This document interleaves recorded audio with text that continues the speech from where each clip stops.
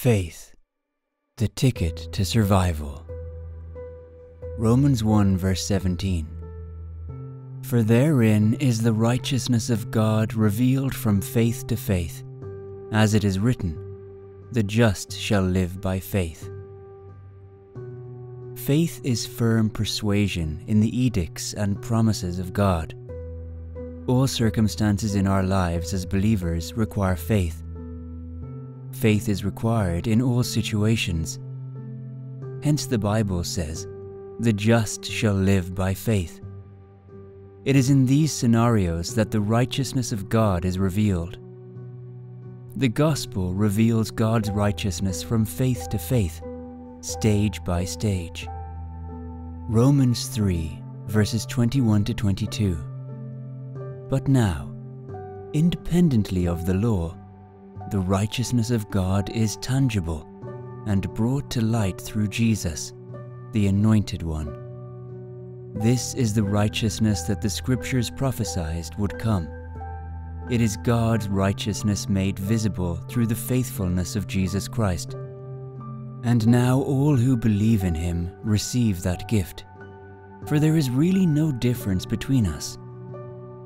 His righteousness is not merely a static pronouncement, but represents the unleashing of His power in an active way.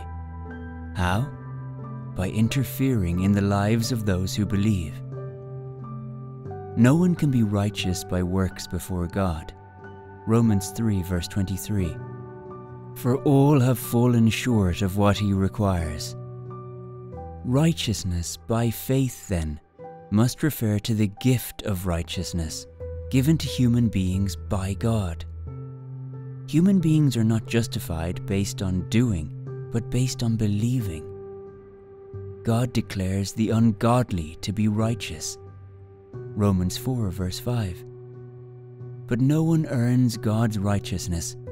It can only be transferred when we no longer rely on our own works, but believe in the One who powerfully declares the ungodly to be righteous in His eyes. It is faith that transfers God's righteousness into your account.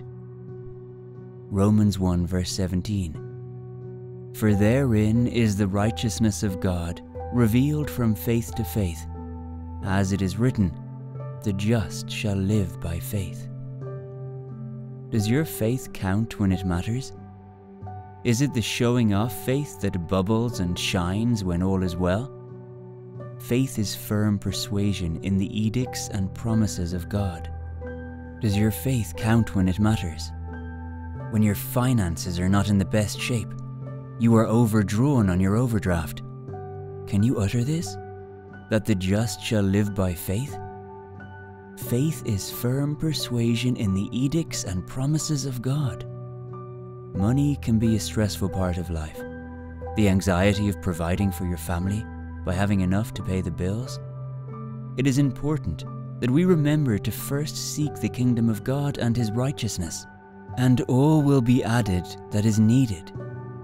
Additionally, it is wise to not have a greedy obsession with money, putting a love for money before your love for God.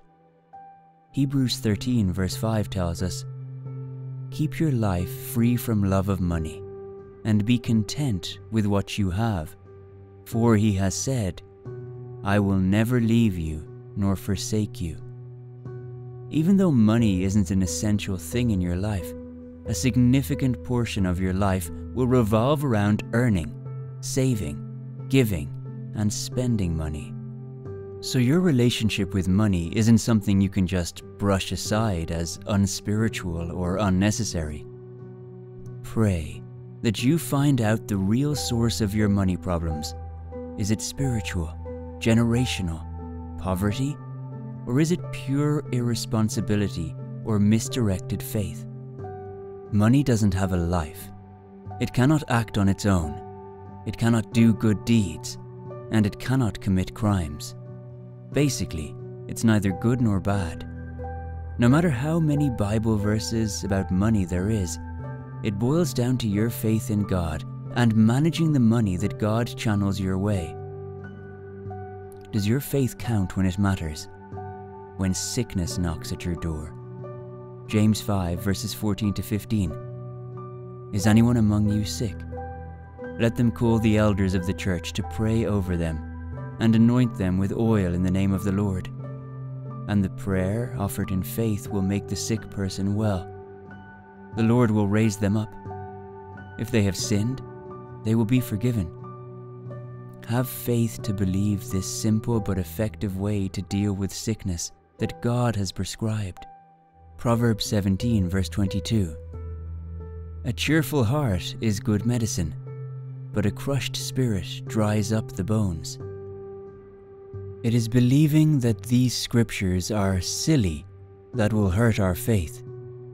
Our little faith will view these promises as silly or unrealistic, but it is in them that the righteousness of God revealed from faith to faith, as it is written, the just shall live by faith. Does your faith count when it matters? When your boss says there is no work for you anymore? Jeremiah 29 verses 11 to 14. For I know the plans I have for you, declares the Lord, plans for welfare and not for evil, to give you a future and a hope. Then you will call upon me and come and pray to me, and I will hear you.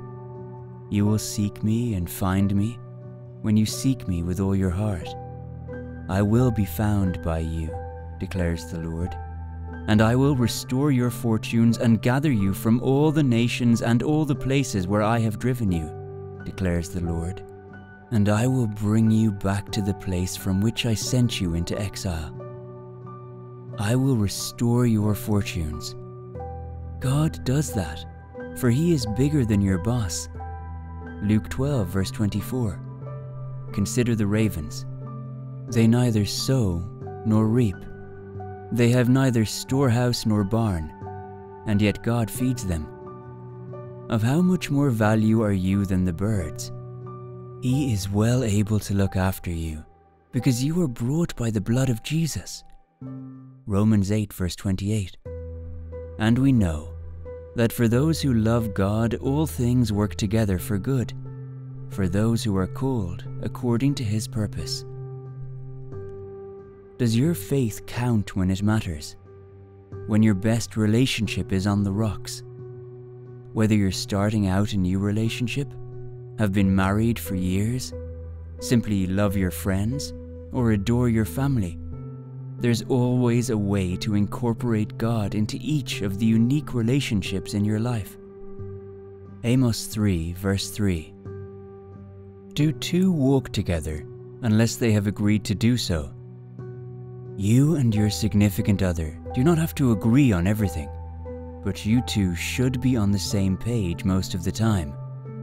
Both you and your relationship will be going nowhere fast if you are forever working at cross purposes. Take some time to make sure that you and your significant other agree before moving forward with projects, or assuming that your significant other is ready for the next step in your relationship, whatever that might be.